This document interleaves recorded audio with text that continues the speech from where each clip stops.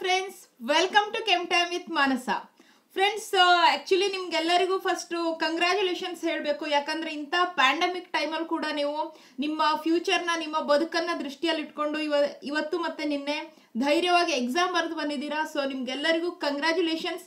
Exam ಹೇಗೆ ಆಗಿರಲಿ, but ನೀವು ಬರೆದಿರೋ ಧೈರ್ಯಕ್ಕೆ ನೀವೆಲ್ಲ ಕೇರ್ ತಗೊಂಡು ಬರ್ದಿದ್ದೀರಾ ಅಂತ ಅನ್ಕೊಂಡಿದ್ದೀನಿ. ಸೊ ನಿಮ್ಗೊಂದು ಕಂಗ್ರಾಚುಲೇಷನ್ಸ್ ಹೇಳ್ತಾ ಈಗ ಇವತ್ತಿನ ಕೆಮಿಸ್ಟ್ರಿ ಕ್ವಶನ್ ಪೇಪರಲ್ಲಿ ಒಂದಿಷ್ಟು ಕ್ವಶನ್ನ ತಗೊಂಡಿದ್ದೀನಿ. ಫ್ರೆಂಡ್ಸ್, ಆ್ಯಕ್ಚುಲಿ ಏನಂದ್ರೆ ನಾನು ಸದ್ಯ ಕರ್ನಾಟಕದಲ್ಲಿ ಇಲ್ಲ, ಹೀಗಾಗಿ ನಂಗೆ ಕ್ವಶನ್ ಪೇಪರ್ ಸಿಕ್ಕಿಲ್ಲ, ಅಂದರೆ ಹಾರ್ಡ್ ಕಾಪಿ ಸಿಕ್ಕಿಲ್ಲ. ನನಗೆ ಸ್ಟೂಡೆಂಟ್ಸ್ ಒಂದಿಷ್ಟು ಕ್ವಶನ್ ಪೇಪರ್ ಫೋಟೋ ಕಳಿಸಿದ್ರು, ಅದರಲ್ಲಿ ಒಂದಿಷ್ಟು ಕ್ವಶನ್ನ ನಾನು ಈ ರೀತಿ ಬರೆದು ಸಾಲ್ವ್ ಮಾಡ್ಕೊಡ್ತಾ ಇದ್ದೀನಿ. ನೆಕ್ಸ್ಟ್ ಇವತ್ತು ಒಂದಿಷ್ಟು ಕ್ವಶನ್ ಬಿಡಿಸ್ತೀನಿ ನೆಕ್ಸ್ಟ್ ವಿಡಿಯೋದಲ್ಲಿ ಉಳಿದಿದ್ದು. ಆ್ಯಂಡ್ ನಿಮಗೆಲ್ಲ ಎಕ್ಸಾಮ್ ಹೇಗಾಯಿತು ಆ್ಯಂಡ್ ನನ್ನ ವೀಡಿಯೋಸಿಂದ ನಿಮ್ಗೆ ಏನಾದ್ರು ಒಂದೆರಡು ಮಾರ್ಕ್ಸ್ ಬಂದಿದೆಯಾ, ಹೆಲ್ಪ್ ಆಯ್ತಾ ಅನ್ನೋದನ್ನು ಪ್ಲೀಸ್ ಕಮೆಂಟ್ ಮಾಡಿ. ಸೊ ಫಸ್ಟ್ ಕ್ವಶನ್ ಅಂತ ತಗೊಂಡ್ರೆ, the food additive that acts as an aunty accident is. ಇಲ್ಲಿ 4 ಆಪ್ಷನ್ ಅಲ್ಲಿ ಯಾವುದು food additive and aunty accident ಆಗಿ ಆಕ್ಟ್ ಆಗುತ್ತೆ ಅಂತ. ಶುಗರ್ ಸಿರಪ್, ಸ್ಯಾಕರಿನ್, BHA ಮತ್ತೆ ಸಾಲ್ಟು ಆಪ್ಷನ್ಸ್ ಅಂತ ಕೊಟ್ಟಿದ್ದಾರೆ. ಇದಕ್ಕೆ ಆನ್ಸರು BHA. ಬ್ಯೂಟೈಲೇಟೆಡ್ ಹೈಡ್ರಾಕ್ಸಿ ಎನಿಸೋಲ್ ಅಂತ ಏನ್ ಹೇಳ್ತೀವಿ, BHA ಮತ್ತೆ BHT ಇವೆರಡು ಕೂಡ food additive and aunty accident. Next the conjugate base of NH3s. NH3 ಅಂತ ತಗೊಂಡ್ರೆ ಕಾಂಜುಗೇಟ್ ಆಸಿಡ್ ಅಂದ್ರೆ 1 H ಎಕ್ಸ್ಟ್ರಾ ಇರಬೇಕು, ಕಾಂಜುಗೇಟ್ ಬೇಸ್ ಅಂತ ತಗೊಂಡ್ರೆ 1 H ಕಡಿಮೆ ಇರಬೇಕು.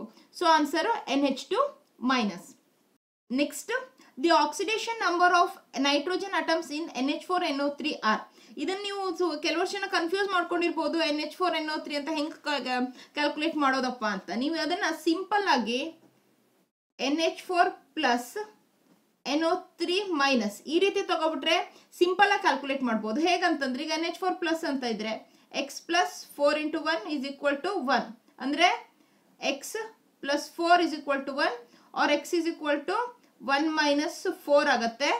x ಅಂದ್ರೆ ಏನಾಗುತ್ತೆ ಮೈನಸ್ 3. ಅದೇ NO3 ಮೈನಸ್ ತಗೊಂಡ್ರೆ x minus 6 is equal to minus 2 into plus 3 ಅಂತ ಡೈರೆಕ್ಟ್ ತಗೊಂಡಿದ್ದೀನಿ minus 1. So x is equal to 6 minus 1 ಆಗುತ್ತೆ. That is x is equal to plus 5. So ಇಲ್ಲಿ ಆಪ್ಷನ್ ಏನೇನು ಕೊಟ್ಟಿದ್ದಾರೆ, ಪ್ಲಸ್ 3 ಮೈನಸ್ 5 ಕೊಟ್ಟಿದ್ದಾರೆ, ಮೈನಸ್ 3 ಪ್ಲಸ್ 5 ಕೊಟ್ಟಿದ್ದಾರೆ, plus 5 plus 5 plus 3 minus 3. So ನಮ್ಗಿಲ್ಲ answer ಏನ್ ಬಂದಿದೆ, ಮೈನಸ್ 3 ಪ್ಲಸ್ 5 ಬಂದಿದೆ. ಸೊ ಆಪ್ಷನ್ ಬಿ ಏನಾಗುತ್ತೆ ಕರೆಕ್ಟ್ ಆನ್ಸರ್. ನೆಕ್ಸ್ಟ್ ನಾವು the formal charge on central oxygen atom in ozone is. So ozone ಅಲ್ಲಿ ಸೆಂಟ್ರಲ್ ಆಕ್ಸಿಜನ್ ಅಟಮ್ಗೆ ಫಾರ್ಮಲ್ ಚಾರ್ಜ್ ಎಷ್ಟಿರತ್ತೆ ಅಂತ ಕೇಳಿದ್ದಾರೆ. So ನಾವು ozone ಸ್ಟ್ರಕ್ಚರ್ನ ಹೇಗೆ ಹಾಕ್ತೀವಿ, ಓಝೋನ್ ಅಂತ ತಗೊಂಡ್ರೆ ಇಲ್ಲೊಂದು ಡಬಲ್ ಬಾಂಡು ಹೀಗೆ. So ಇದಕ್ಕೇನಾಗುತ್ತೆ 3 lone pair of electrons ಇರುತ್ತೆ, ಇಲ್ಲಿ ಜಸ್ಟ್ 1 ಇರುತ್ತೆ, ಇದಕ್ಕೆ 2 ಲೋನ್ ಪೇರ್ ಆಫ್ ಎಲೆಕ್ಟ್ರಾನ್ಸ್ ಇರುತ್ತೆ. ಸೊ ಫಾರ್ಮಲ್ ಚಾರ್ಜ್ ಅಂತ ತಗೊಂಡ್ರೆ ಏನಾಗುತ್ತೆ, ಇದಕ್ಕೆ ಮೈನಸ್ 1, ಇದಕ್ಕೆ ಪ್ಲಸ್ 1, ಇದಕ್ಕೆ 0. ಕ್ವಶನ್ ಅಲ್ಲಿ ಏನ್ ಕೇಳಿದ್ದಾರೆ, the formal charge on central oxygen atom in ozone is O3ಗೆ. So structure ಹೀಗಾಯ್ತು, formal charge ಇಲ್ಲಿ ಮೈನಸ್ 1, ಇಲ್ಲಿ ಪ್ಲಸ್ 1, 0. ಸೊ ಆನ್ಸರ್ ಏನಾಯ್ತು, formal charge plus 1, central ಅಟಮ್ಗೆ plus 1 charge ಇರುತ್ತೆ. Next function of potassium ethyl ಗ್ಸಾಂಥೇಟ್ in ಫ್ರೋತ್ flotation process is to make the or. So ಇಲ್ಲಿ ಈ potassium ethyl ಗ್ಸಾಂಥೇಟ್ ಫ್ರೋತ್ flotation method ಅಲ್ಲಿ ಅದ್ರದ್ದು ಕೆಲಸ ಏನದು, ಓರ್ನ ಏನ್ ಮಾಡುತ್ತೆ ಅಂತ ಕೇಳಿದ್ದಾರೆ. ಇಲ್ಲಿ ಏನಂತಂದ್ರೆ ಆಪ್ಷನ್ಸ್ ಹೈಡ್ರೋಫಿಲಿಕ್ ಇದೆ, ಹೈಡ್ರೋಫೋಬಿಕ್ ಇದೆ, ಲೈಟರ್ ಮಾಡುತ್ತೆ ಅಂತ ಇದೆ, ಹೆವಿಯರ್ ಮಾಡುತ್ತೆ ಅಂತ ಇದೆ. ಇಲ್ಲ ಆನ್ಸರ್ ಏನು, ಹೈಡ್ರೋಫೋಬಿಕ್. ಆಕ್ಚುಲಿ ಏನಂತಂದ್ರೆ ನಿಮ್ ಬುಕ್ಕಲ್ಲಿ ನನಗೆ ನೆನಪಿದ್ದಾಗೆ ಇಟ್ ಇನ್ಕ್ರೀಸ್ ನಾನ್ ವೆಟ್ಟಬಿಲಿಟಿ ಅಂತಾನೆ ಏನೋ ವರ್ಡ್ ಕೊಟ್ಟಿದ್ದಾರೆ. ಅಂದ್ರೆ ಹೈಡ್ರೋಫೋಬಿಕ್ ನಾನ್ ವೆಟ್ಟಬಿಲಿಟಿ ಅಂತಂದ್ರೆ ಏನು, ಒದ್ದೆ ಆಗಲ್ಲ ಅಂತ, ನೀರನ್ನ ತಾಗಿಸ್ಕೊಳ್ಳಲ್ಲ ಅಂತ. ಹೈಡ್ರೋಫೋಬಿಕ್ ಅಂತಂದ್ರೂ ನೀರು, ಫೋಬಿಕ್ ಅಂದ್ರೆ ಏನು, ಹೆದರುತ್ತೆ ಅಥವಾ ನೀರನ್ನ ತಾಗಿಸ್ಕೊಳ್ಳಲ್ಲ ಅಂತ. ಸೊ ಆನ್ಸರ್ ಏನಂತಂದ್ರೆ ಹೈಡ್ರೋಫೋಬಿಕ್. ನೆಕ್ಸ್ಟ್ ಆಕ್ಚುಲಿ ನಿಮ್ಗೆ ಈ ಕಂಪೌಂಡ್ ನೇಮ್ ಗೊತ್ತಿಲ್ಲದೆ ಹೋದ್ರು ಗ್ಸಾಂಥೇಟ್ಸ್ ನ ಕಲೆಕ್ಟರ್ಸ್ ಆಗಿ ಯೂಸ್ ಮಾಡ್ತಾರೆ, ಆ ರೀತಿ ಗೊತ್ತಿದ್ರು ಕೂಡ ನೀವು ಇದಕ್ಕೆ ಆನ್ಸರ್ ಮಾಡಬಹುದು.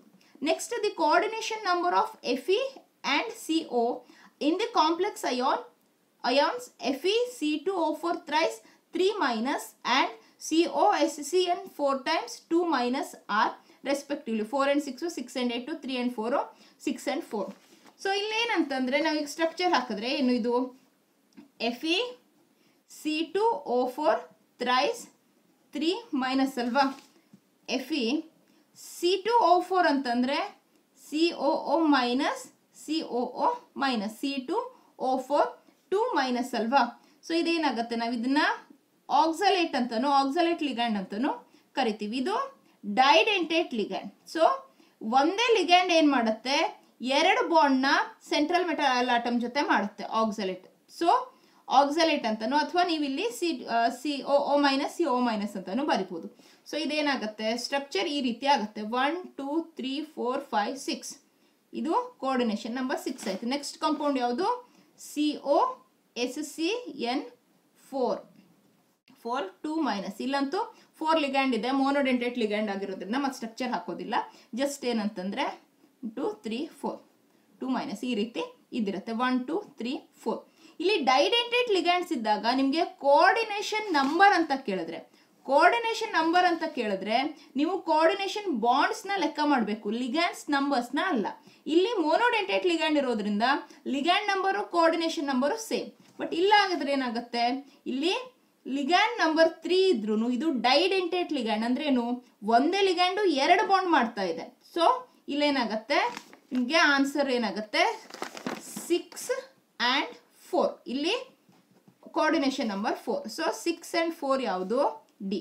ನೀವು ಇಲ್ಲಿ ಕ್ಯಾಲ್ಕುಲೇಟ್ ಮಾಡಿರ್ತೀರಾ, ನಿಮ್ಗೆ 4 6 ಬಂದಿರುತ್ತೆ. ಓ ಇಲ್ಲೊಂದು 4 6 ಇದೆ ಅಂತ ಮಾಡಿದ್ರೆ ರಾಂಗ್ ಆಗುತ್ತೆ. ಇಲ್ಲಿ ರೆಸ್ಪೆಕ್ಟಿವ್ಲಿ ಅಂತ ಕೊಟ್ಟಿದ್ರೇನು, ಫಸ್ಟ್ ಯಾವ ಅಯಾನ್ ಕೊಟ್ಟಿದಾರೋ ಅದ್ರದ್ದು ಫಸ್ಟ್, ನೆಕ್ಸ್ಟ್ ಇಲ್ಲಿ ಯಾವ್ದು ಕೊಟ್ಟಿದೆಯೋ ಅದು ಹಾಗೆ. ಸೊ ಇಲ್ಲಿ ಆನ್ಸರ್ ಆಪ್ಷನ್ ಡಿ ಆಗುತ್ತೆ, 6 and 4. Next, the carbonyl compound that does not undergo aldol condensation is. So aldol ಕಂಡೆನ್ಸಿಯೇಷನ್ಗೆ condition ಏನಂತಂದ್ರೆ, aldol ಕಂಡೆನ್ಸಿಯೇಷನ್ ಯಾವಾಗ ಆಗುತ್ತೆ, ಅಲ್ಫಾ ಹೈಡ್ರೋಜನ್ ಪ್ರೆಸೆಂಟ್ ಇದೆ ಅಂತಂದ್ರೆ ನಿಮಗೆ aldol ಕಂಡೆನ್ಸಿಯೇಷನ್ ರಿಯಾಕ್ಷನ್ ಆಗುತ್ತೆ.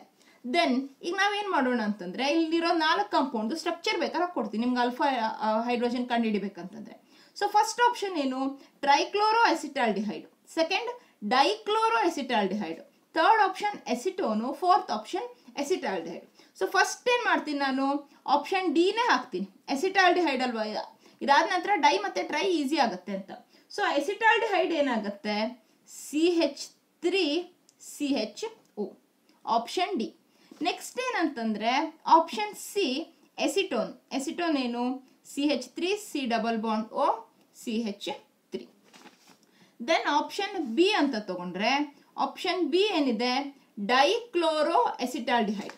ಡೈಕ್ಲೋರೋ ಎಸಿಟಾಲ್ಡಿಹೈಡ್ ಅಂದ್ರೆ ಏನ್ ಮಾಡೋದು, CHO ಗ್ರೂಪ್ ಹಾಗೆ ಇರುತ್ತೆ, ಈ ಕ್ಲೋರಿನ್ ನಲ್ಲಿ CH3 ಇದೆ ಅಲ್ವಾ, Cl ಡೈಕ್ಲೋರೋ ಅಂತ ಮಾಡೋದು. ನೆಕ್ಸ್ಟ್ ಆಪ್ಷನ್ ಎ ಅಂತ ತಗೊಂಡ್ರೆ, ಆಪ್ಷನ್ ಎ ಏನು, ಟ್ರೈಕ್ಲೋರೋ ಎಸಿಟಾಲ್ಡಿಹೈಡ್. ಟ್ರೈಕ್ಲೋರೋ ಅಂತಂದ್ರೆ ಈ 3 ಹೈಡ್ರೋಜನ್ ಅನ್ನು ನಾವು Cl ಇಂದ ರೀಪ್ಲೇಸ್ ಮಾಡ್ತಾ ಇದೀವಿ, ClCHO. ಇದು ಟ್ರೈಕ್ಲೋರೋ. ಸೊ ಆಪ್ಷನ್ಸ್ ಏನೇನಿದೆ, ಟ್ರೈಕ್ಲೋರೋ ಎಸಿಟಾಲ್ಡಿಹೈಡ್, ಡೈಕ್ಲೋರೋ ಎಸಿಟಾಲ್ಡಿಹೈಡ್, ಎಸಿಟೋನ್ ಮತ್ತೊಂದು ಏನಂತಂದ್ರೆ ಎಸಿಟಾಲ್ಡಿಹೈಡ್. ಸೊ ಇಲ್ಲೇನಂತಂದ್ರೆ ಅಲ್ಫಾ ಹೈಡ್ರೋಜನ್ ಯಾವ್ಯಾವ್ದ್ರಲ್ಲಿದೆ, ಇದ್ರಲ್ಲಿ ಅಲ್ಫಾ ಹೈಡ್ರೋಜನ್ ಇದೆ, ಇಲ್ಲೂ ಅಲ್ಫಾ ಹೈಡ್ರೋಜನ್ ಇದೆ, ಇಲ್ಲೂ ಒಂದು ಅಲ್ಫಾ ಹೈಡ್ರೋಜನ್ ಇದೆ. ಬಟ್ ಟ್ರೈಕ್ಲೋರೋ ಎಸಿಟಾಲ್ಡಿಹೈಡ್ ಅಲ್ಲಿ ಏನಾಗುತ್ತೆ, ಅಲ್ಫಾ ಹೈಡ್ರೋಜನ್ ಇಲ್ಲ. ಸೊ ಇಲ್ಲಿ ಇರೋ 4 ಆಪ್ಷನ್ ಅಲ್ಲಿ ಆನ್ಸರ್ ಏನಂತಂದ್ರೆ trichloro ಎಸಿಟಾಲ್ಡಿಹೈಡ್, which does not undergo aldol condensation reaction. So option A correct answer. Next, which one of the following vitamins is not stored in adipose tissues? Adipose tissues ಅಲ್ಲಿ store ಆಗೋದು ಯಾವ್ದಾಗ ಅಂತಂದ್ರೆ, water insoluble ಇದ್ರೆ ಅದು adipose tissue ನಲ್ಲಿ ಏನಾಗುತ್ತೆ, store ಆಗುತ್ತೆ. ಇಲ್ಲೇನಂತಂದ್ರೆ B6 water soluble. So ಇದೇನಾಗುತ್ತೆ, adipose tissues ಅಲ್ಲಿ store ಆಗೋದಿಲ್ಲ. So answer B6. Next, C1C4 ಗ್ಲೈಕೋಸೈಡಿಕ್ bond is not found in. ಗ್ಲೈಕೋಸೈಡಿಕ್ bond C1C4 ಏನಾಗುತ್ತೆ, ಲ್ಯಾಕ್ಟೋಸ್ ಅಲ್ಲಿ ಇರುತ್ತೆ, ಮಾಲ್ಟೋಸ್ ಅಲ್ಲಿ ಇರುತ್ತೆ, ಸ್ಟಾರ್ಚ್ ಅಲ್ಲಿ ಇರುತ್ತೆ. ಬಟ್ ಸುಕ್ರೋಸ್ ಅಲ್ಲಿ ಏನಂದ್ರೆ C1C2 ಗ್ಲೈಕೋಸೈಡಿಕ್ ಲಿಂಕೇಜ್ ಇರುತ್ತೆ. ಸೊ ಆನ್ಸರ್ ಏನಂತಂದ್ರೆ ಸುಕ್ರೋಸು ಕರೆಕ್ಟ್ ಆನ್ಸರ್. ಸೊ ಫ್ರೆಂಡ್ಸ್, ಇವಿಷ್ಟು ಆನ್ಸರ್ ನಿಮ್ಗೆ ಕ್ಲಿಯರ್ ಆಗಿದೆ ಅನ್ಕೊಂಡಿದ್ದೀನಿ. ಏನಾದ್ರು ಡೌಟ್ ಇದೆ ಯಾವ್ದ್ರಲ್ಲಾರು ಅಂತಂದ್ರೆ ಕಮೆಂಟ್ ಮಾಡಿ. ಅಂಡ್ ನೆಕ್ಸ್ಟ್ ಕ್ವಶನ್ಸ್ನ ನಾನು ನೆಕ್ಸ್ಟ್ ವಿಡಿಯೋದಲ್ಲಿ ಹೇಳ್ತೀನಿ. ಅದೇ ಹೇಳೋದಲ್ಲ, ನನಗೆ ಈ ಥರ ಬರ್ಕೊಂಡೇ ವಿಡಿಯೋ ಮಾಡಬೇಕು. ನಾನು ಕ್ವಶನ್ ಪೇಪರ್ ಹಿಡ್ಕೊಂಡೋದ್ರೆ ಅಷ್ಟು ಒಂದೇ ವಿಡಿಯೋದಲ್ಲಿ ಬಿಡಿಸ್ಕೊಟ್ಬಿಡ್ತಿದ್ದೆ. ಸೊ ನಾನು ನೆಕ್ಸ್ಟ್ ವಿಡಿಯೋದಲ್ಲಿ ಉಳಿದಿದ್ದಷ್ಟು ಕ್ವಶನ್ನ ಸಾಲ್ವ್ ಮಾಡಿಕೊಡ್ತೀನಿ.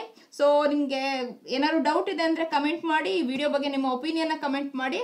ಹಾಗೆ ಈ ವಿಡಿಯೋನ ಲೈಕ್ ಮಾಡಿ, ನಿಮ್ಮ ಫ್ರೆಂಡ್ಸ್ ಜೊತೆ ಶೇರ್ ಮಾಡಿ, ನನ್ನ ಚಾನಲ್ಗೆ ಸಬ್ಸ್ಕ್ರೈಬ್ ಮಾಡಿ. ನಿಮಗೆ ನೀಟ್ ಮತ್ತು ಕಾಮೆಂಟ್ಗೆ ಎಕ್ಸಾಮ್ಗೆ ಹೆಲ್ಪ್ ಆಗುವಂಥ ವೀಡಿಯೋಸ್ನ ಅಪ್ಲೋಡ್ ಮಾಡ್ತೀನಿ. Thank you.